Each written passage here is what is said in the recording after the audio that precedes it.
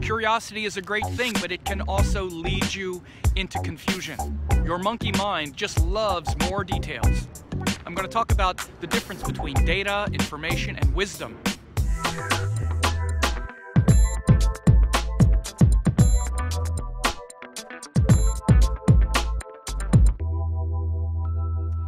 Hey, it's Sam, and I'm making this video today to talk about something that one of my students just recently asked, and it's a question that gets asked a lot because it brings out our need to want to understand things perhaps quicker than we're able. You know, you've probably heard me talk a lot about when students get ahead of themselves and they start asking questions that are more complicated than they're able to understand, and it creates a lot of confusion about learning. And again, this is why, like in my courses, my certification course especially, which is laid out one step after the next, I really try to stress and maintain that students sort of stay within themselves and not ask questions that are too far ahead of where they're going. Because what happens is we can really mistake data points and details for mastery, and we start pulling at details before we're able to comprehend them. And so I'll give you an example of what I mean. I actually made a very detailed video about this not too long ago, where I talked about the 5 stages of learning and wisdom, and they relate to, you know, how data becomes information, becomes knowledge, becomes wisdom. It's like this ladder of integrating detail and taking a detail, which is just a sort of data point, and making it something that is actually wisdom, because there's a process involved. And one of the biggest problems that astrology students have is mistaking memorizing details for understanding them or comprehending them, and this is you know, quite an issue. So the student asked about the degrees in astrology signs. So essentially, you know, as we start to learn more details, we then start trying to connect them, right? And again, it's a great thing. You know, we're curious and we find out all these things in astrology that we didn't really even know were you know, even present. Like, for example, at first we're excited that, oh, there's these astrology signs, okay? I've heard of signs. And then we start learning, okay, each sign, there are 12 signs and there are 30 degrees. Okay, so now it's not just that the planet is in a sign, but it's in a degree in that sign. And then we start realizing that based on those degrees, different things happen. Like, for example, especially in Vedic astrology, based on the degrees of the sign, you have harmonic charts, you have different nakshatras, and then, of course, in all astrological systems, even Western astrology, the closer the degrees are in aspect, that becomes important. So the degrees are just as important as they are when you're using them, right? And for what they show. But you're not always using them. Like if you're talking about the planet in the sign, for example, you're not necessarily talking about its degree in the sign, because it's in that sign from 1 second to 29:59. It's in that sign, right? So when I answer the student who asked me the question, I wind up answering things in a way that kind of sounds a little bit glib, where I say, well, it's as important as it is when we're using it, but we're not always paying attention to it. But of course, if you're talking about the nakshatra, then it's important that it's at that degree and not another degree. If you're talking about the aspect, for example, it's aspecting another planet in another sign, then the proximity of the aspect and how tight the aspect is important, and that's based totally on the degree. And so again, in context, it's important, but it's not always important. It's not the only thing that's important. And the issue isn't that, and the issue is when the question is asked, it's often asked from a point of view where someone says, I've just recognized, you know, I see now that planets are also in degrees. How important is that? Or what's the importance of that, right? Again, it sounds like a reasonable question. I get asked these questions all the time, so it's not an insult.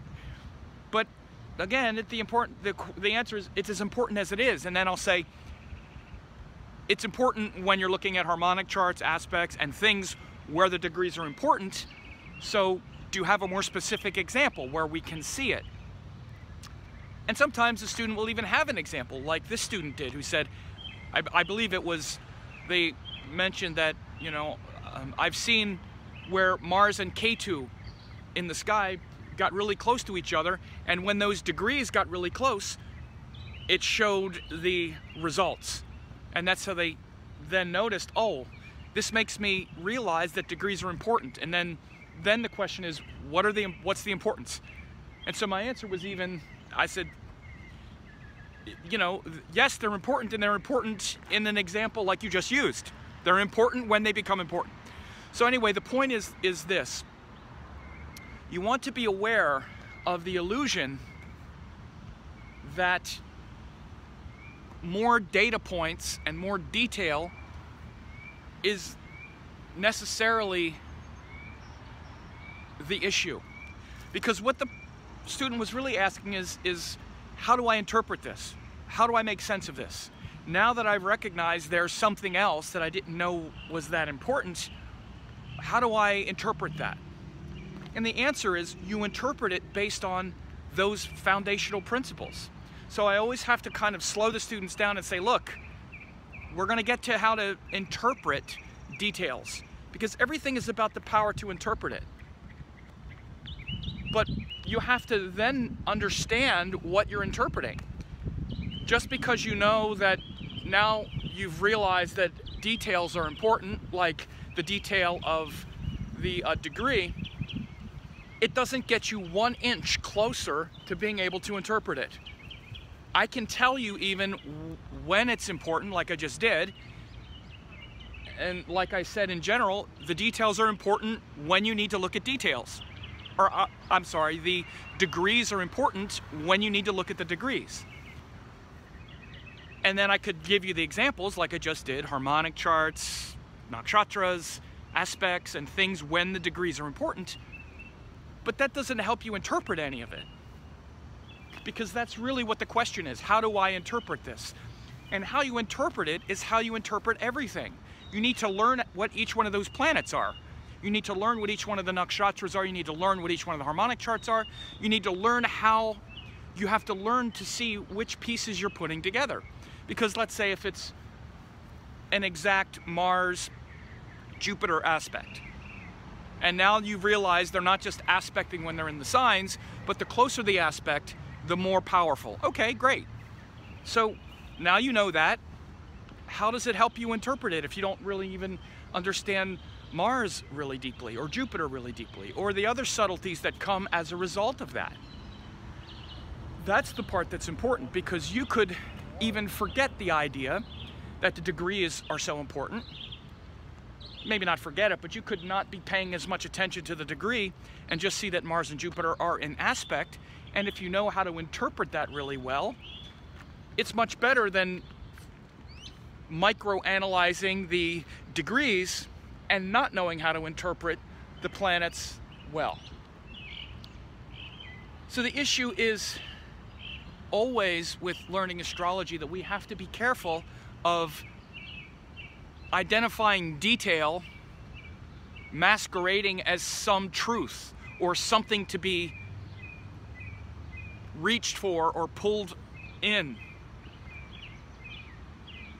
And one of the reasons we do it is because we're curious, but also at times, and this is the thing I always have to be careful of with students, and I often have students who do this, but it's also much more fun, and there's a lot of novelty with, oh, what about this? What about this? What about this? That's often a lot more fun than buckling down and doing the hard work of actually learning what you think you already know with a lot more depth. because we're always ready to go, oh yeah, okay, I've already done that class, I already know that, now this. And we don't really know it. Trust me, we don't know it until we've gone very deeply into it. I've been studying this stuff for 20 years, and I still learn more about planets and signs and houses and gunas and elements. I'm still learning more. So students want to start pulling for something once they get a new detail. And again, we have to really resist this as students, and as teachers, we also have to make sure to identify that tendency. One of the things that I say, it's sort of like a phrase that I put out, is that memorization is not mastery, which is another way to look at it. You'll see a lot of astrology teachers and students or whatever who have memorized a lot of details, but then you hear them interpret it, and they don't really have deep interpretation at all. It's very surface. And what happens when you don't interpret things deeply is you wind up with judgments. And this is why it can sound so judgmental, why astrologers can sound so judgmental. If you don't know how to interpret it with nuance, to be able to see the range of potential of, quote, good and bad, and how there's always a divine purpose, and if you don't understand that nuance and how to interpret and explain that, and first understand it yourself and then be able to explain that, then you're just going to be gathering more and more details, and you're going to be short-circuiting the depth and the nuance. And what happens then is it becomes a judgment, like that Jupiter-Mars aspect. Well, Jupiter's the good one, Mars is the bad one, so it's kind of good but not that good because you have a bad thing. And it could go a little bit more nuanced than that, where you might bring in gurus, and you might bring in the power of Mars to give, to destroy in a positive way something, which often even that's not brought in. Even that simple level of nuance isn't brought in. It just winds up being, oh, there's a good one, there's a bad one, but I know that it's an exact aspect, and I know it's really tight, so I can then say something like, so it's going to be much more powerful because the degree is close. Okay, but what does that mean? Again, it's just piling more what sounds like intelligence or wisdom on top of other stuff. It's just a surface thing that's not going deep. And so again, you have to be really careful of data and information masquerading as wisdom. It doesn't become wisdom until you can really understand it and explain it. So like the example of the student who recognized that the exact aspect of Mars and Ketu showed something. What's more important isn't that the degree, that's just a detail. What's more important is what happened and how would you explain that? Mars, Ketu, what is Mars? Really deeply. What is Ketu? Really deeply. It was in the sign, let's say, of Capricorn. What is Capricorn? It would fall, let's say if you're talking about a natal chart, that would fall in a house, in someone's natal chart. What is that? What does that mean? It's happening in the context of someone's dashas. What does that mean?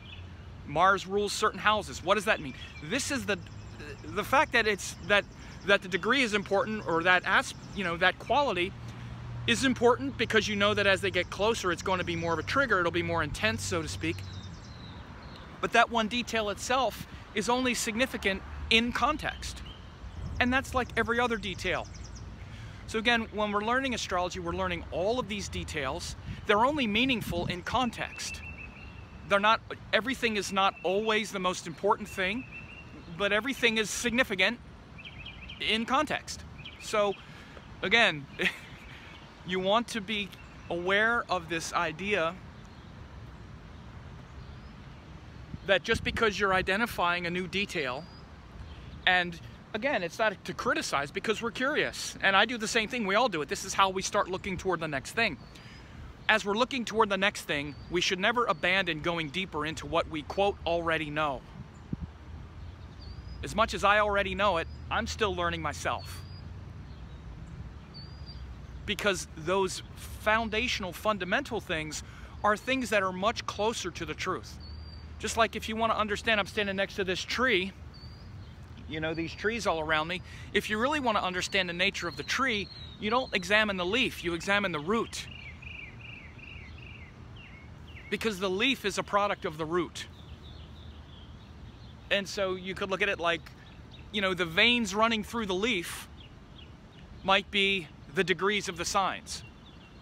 That level of specificity when you actually see maybe something happen and you actually see the nuanced, the final kind of nuance.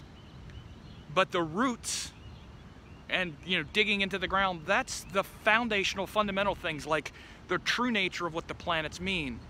And again, these things like gunas and elements, which are right at the beginning, and the rulers of the signs and the nature of, you know, again, all of the planet signs, houses. That's what makes that tree that kind of tree. Then you get into more granular things like the exact degrees of planets and all of that, and aspects and harmonic charts and nakshatras. And again, all of it is significant. But we have to be careful not to reach for details without integrating, quote, the basics, the easy stuff. The easy stuff is not easy. It's often buried and subconscious and hard to access. And it requires us to really ponder a lot of things, and many of them aren't even astrological. Many of them have to do, especially like with the way I teach, which is to connect us with the living forces. Astrology is not up there, stuff moving around. It's actually in here. It's the karmic, evolutionary, emotional, psychological, spiritual forces of life, and physical, and how all of that is connected. And so, again, you're only going to understand a certain amount of this based on your level of awareness. I mean, your level of awareness. So you're only going to understand those spiritual, nuanced qualities relative to your spiritual awareness. And so, again, often we stay on the surface and we think we got it already. This is one of the, you know, this is another kind of, I did a video years ago called the I got it already syndrome. I might do it again. But especially our ego is always ready to latch on to something as soon as we get this much information. Oh, okay, I got it. Now I know what that is. Okay, now next thing. That's what the ego does. That is literally the ego. And that's what it's there to do. It's there to identify, you know, dangers and things that could harm us and things that can help us. It's literally the animal trying to survive. That's what the ego is. And a lot of our intelligence, at least on the surface, is geared that way. Oh, okay, I know this, I know this. This is why a lot of our relationship, even with astrology at first, is something that can help us. Because that's the way we are, and that's fine. But going deeper means we have to go deeper and really ponder and start to research things that are within our grasp. It's great to be noticing exact degrees and start looking at this everywhere. Start looking at exact degrees, planets in your chart. Start looking at exact degrees when planets in the sky move over a planet in your chart, and notice how when it gets closer to the exact degree, how you feel it more. That's what exact degrees are in the natal chart. But again, also notice that the exact degrees of a sign means that it's in this nakshatra, not another one. Notice that. Notice harmonic charts. Again, that's more subtle because it's harder to know how to read them. All that complexity comes, but again, with every concept, the other thing is this: to really understand it, you have to practice it. So this is why what I tell the student is, what I told them was yes, you already saw one of the examples of exact degrees. So take that principle and apply it everywhere. And I say, I don't tell them to listen to my words, I say apply it, and you'll see it work. Because exact degrees are extremely important, but they're extremely important when they become important. Somebody has planets, you know, in Libra, and Jupiter is going through Libra, it's going to be influencing it as soon as it enters Libra, but it's going to be influencing it even more the closer it gets. And to say influencing it more is just a general statement. How does it influence it? Well, that means you have to then know what Jupiter is. You have to know what planet it's influencing. You have to be able to explain that. You have to be able to explain Libra. You have to be able to explain the house that the planet is in. You have to be able to explain the house that Jupiter rules. You have to be able to explain the houses the planet rules. This is what makes it meaningful, not that you've identified that it's getting closer because of the degrees. That's just a detail. The detail gets you maybe an inch closer to understanding it and being able to explain it, because you don't even really understand it also until you can explain it. So notice this concept of details masquerading as knowledge, and certainly masquerading as wisdom, because knowledge is a level up from detail. You have detail, then you have like memorizing detail, where a detail becomes like data or something. Then knowledge, which means it's something that you know. Okay, now you know that degrees are important. Okay, that's just knowledge or information. Knowledge means that you can now sort of know it for certain because you've seen it at work a few times, but it doesn't become wisdom until you interpret it over and over again, and it's something that you're absolutely certain about. And this is why when you become knowledgeable of something, think of something that you know, something that you're knowledgeable about, and I mean something that you know. Something that you know, like I know this thing I'm telling you, I'm 100% confident in what I'm saying because I know it. It's knowledge. Just like the things that I talk about with astrology. I'm not wondering about it. I know it. It's knowledge. Or it's knowledge that has become wisdom. See, what happens is when something is wisdom, then you speak about it as knowledge. Like you know it so clearly that you're not wondering. Okay? You're totally certain because you've seen it over and over again. That's when it becomes wisdom. And then you can teach it to others. See, there's sometimes people have knowledge, but it's not yet wisdom because they can't teach it. When someone can teach knowledge, it's because they have wisdom. Wisdom is above knowledge. Knowledge is here, wisdom is above. Wisdom is, okay, this knowledge has become something that is certain. Now, there's back and forth about how much of that gets mixed with ego and whatnot, but again, you can see the pure knowledge that a person has in how wise they speak about it, and how certain they are, and how certain that wisdom holds up. Or are they just still kind of reaching, and is it full of opinion? This is a different subject I don't want to get off on, but the important thing to know here is this kind of incremental relationship that people have with mistaking data and identifying details with the expectation that that's going to get you much closer to wisdom or knowledge when it doesn't. It doesn't. It's just a data point. It's important in the sense that it's important. It's only that important. And the presumptive questions that arise, like, well, what about this? Which I get all the time. I have to tell my students, be careful, because what about this is not really a question. It means you don't really understand, because a question is more specific. Like, how do you interpret this aspect, blah, blah, blah. And again, if someone were to ask even that, how do you interpret it? I would say, let me hear you try first. Again, because and then when someone says, well, I don't know, it's like, right, you don't know. Even to say, how do I interpret this Mars-Jupiter aspect? And then just say, how do I do it? I'm saying, well, first let me hear you try, and they don't, and they don't understand at all. I'm like, right. So you need to go back and actually learn more about Mars, learn more about Jupiter, learn more about aspects, then give it a shot. And of course, in my certification course, I have the material there so they can go learn it, and then give it a shot.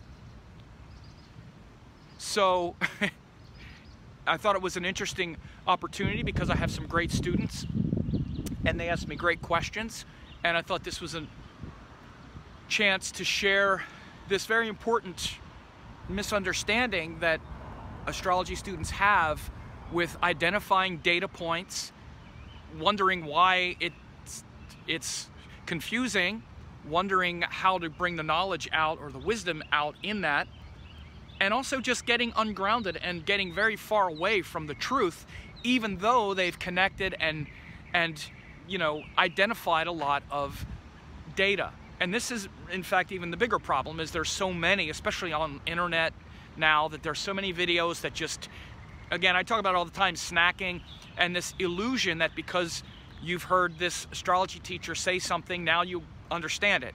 And yes, I know there's millions of videos now and you've watched millions of them, and so now you have millions of pieces of data, so that can really masquerade as knowledge. Again, there's so many now truly under the illusion that they have a clue because they're digesting so much of this, but it's just all these little data points and they don't connect deeper. And this is the disconnect. And by the way, just this last thing, and it somewhat sounds a little insulting, but this is what all mammals do. That's just your mammal brain. Any monkey can do it. Your brain is a little more sophisticated than a monkey. It can handle it can handle more data, but it's the same thing that a dog does, or a cat, or a reptile even. It's not even, I mean, it's also reptile. But it's mainly the mammal brain that identifies. It's the same thing that lets your dog recognize that this is food and this is something else, or other things like this toy is that thing, or this person is that person. It's just data. It's just pattern recognition and data. There's nothing to be excited about, frankly. There's no reason to think you've accomplished anything by recognizing another data point. Okay? Honestly, I mean, and that's the point. It sounds a little insulting, and it shouldn't, but it's just true.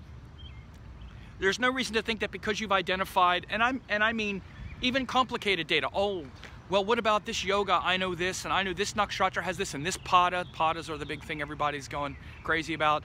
This pada, this, and this. If you can't explain it, and you don't understand it, and it's just more data that you're picking up, you shouldn't feel like, oh, I know so much now. You probably don't. You're probably more confused than ever. Honestly. And so again, this is why I teach courses that actually teach people how to use the data, not just keep gathering more of it. Okay, so we'll leave it at that, and I honor everybody's interest in astrology, and am there to, you know, help people learn more. So there you go.